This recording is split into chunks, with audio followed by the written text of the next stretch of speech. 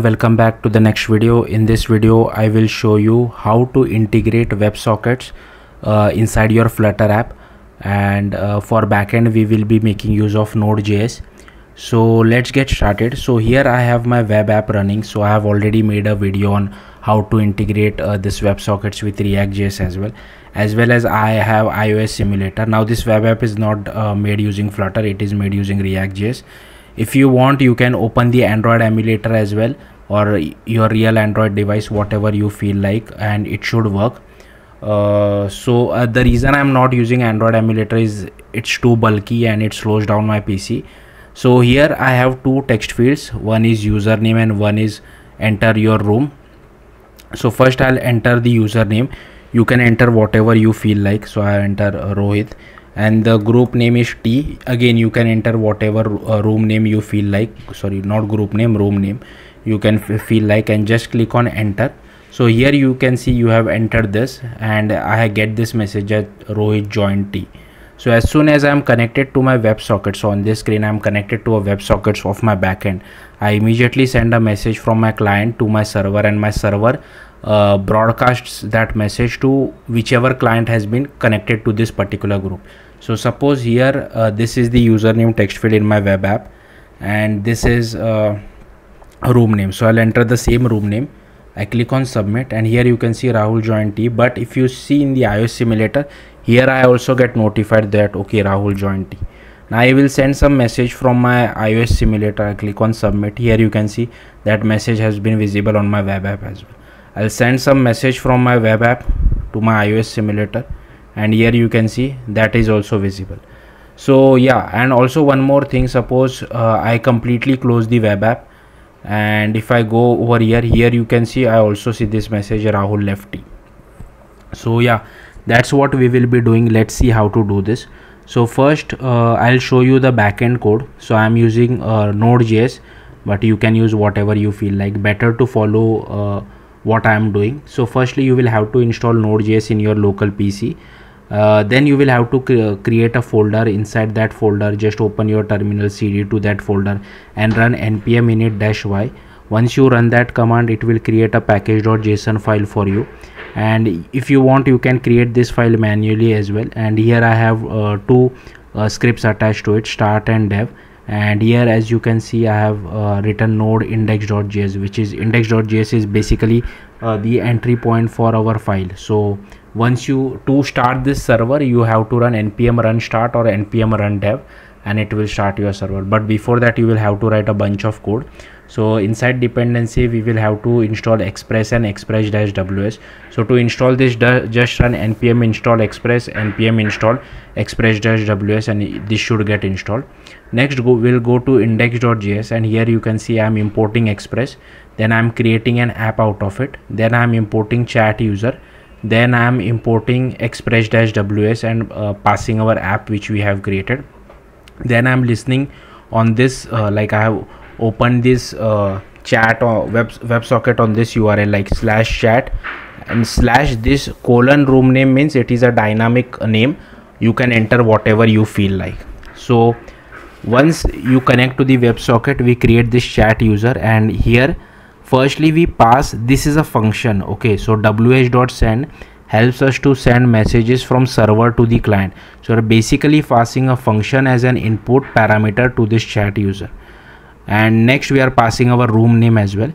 ws.on message will be called whenever the client sends a message to the server side, and here this is how I am handling the message. I'll show you this handle message method in a bit.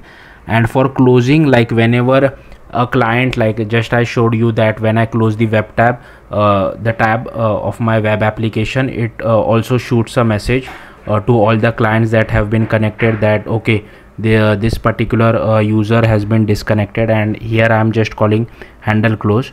Next over here I have taken a port as 3001, and I am listening on port 3001.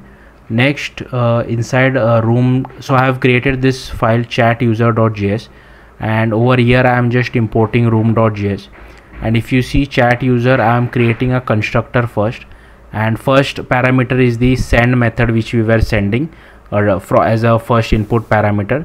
And this is this is assigned to underscore send.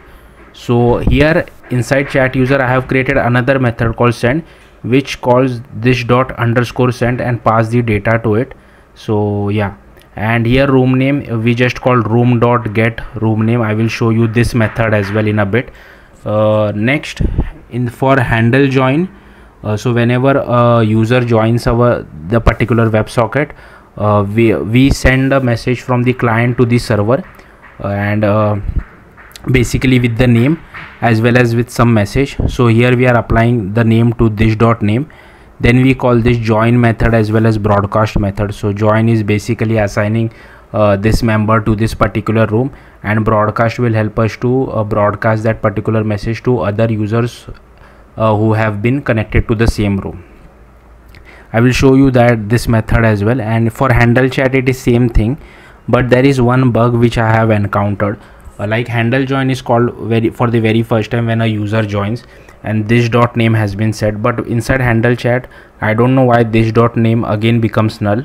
I couldn't figure it out, and again but yeah, that's fine. And here again we are doing the same thing. Like whenever you enter an input inside the text field and click on the submit button, it sends a message from client to server, and it indirectly calls handle chat. And here again we are broadcasting that message to all the clients that are connected to this server.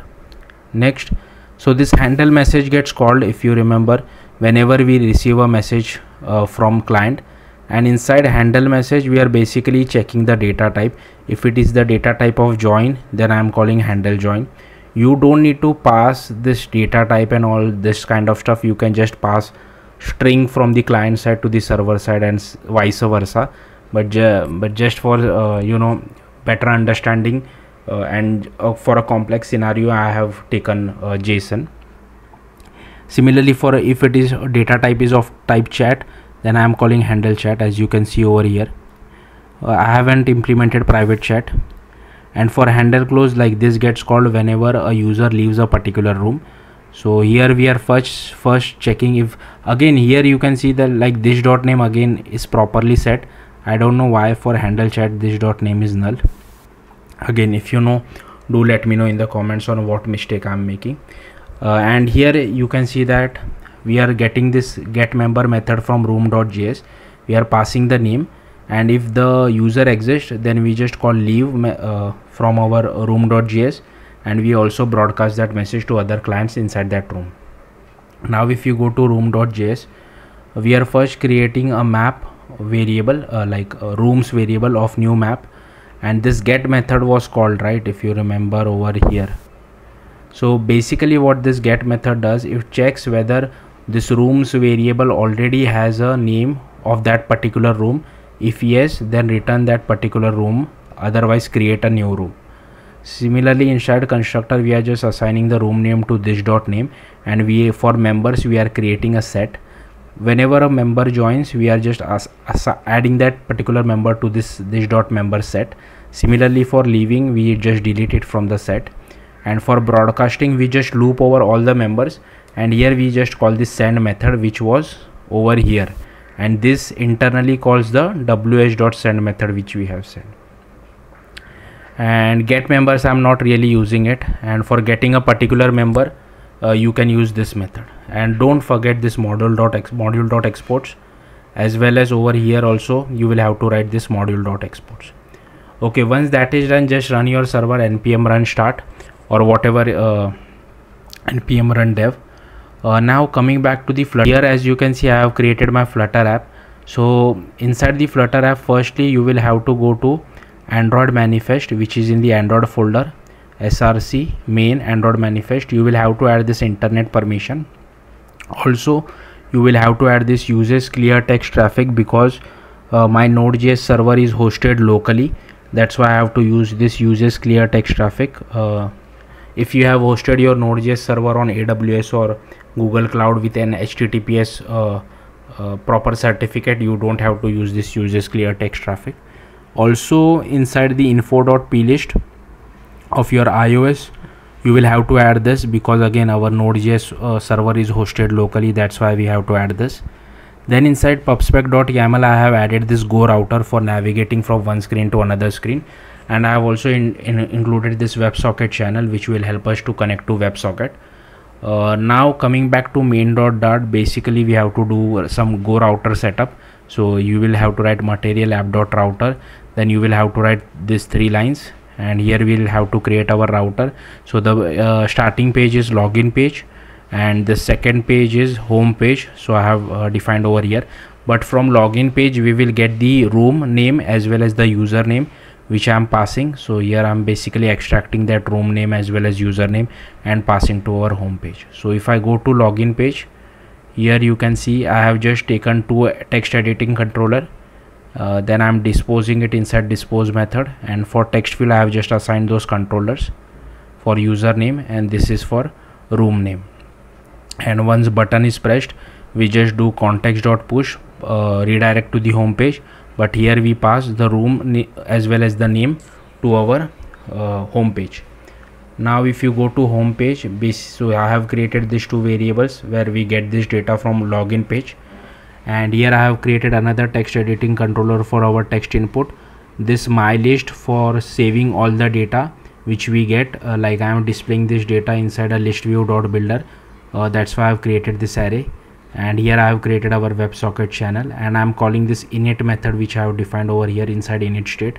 So basically we are connecting to our WebSocket channel, to our server, sorry, using this WebSocket channel. Now this entire thing should be your own IP address. Don't pass my IP address, it won't work for you. This our NodeJs app is hosted on localhost :3001, that's why I'm passing 3001, and the URL was /chat followed by whatever room name we have.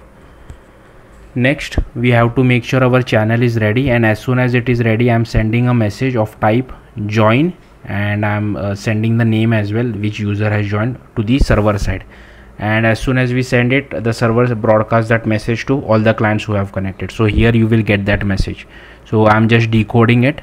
Instead of this JSON encoding, you can just pass normal string as well, okay, but here I'm just wanted to show you how you should send complex data in form of JSON encoding. So if the type is of type note, then we just, again I'm doing the same thing for both the state, but yeah, if you want you can add some check as well.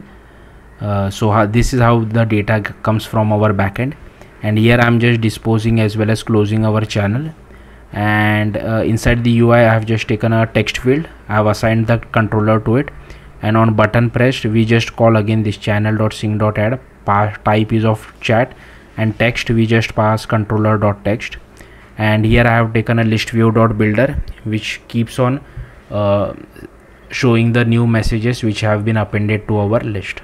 So yeah, that's it. Thank you for watching. Bye.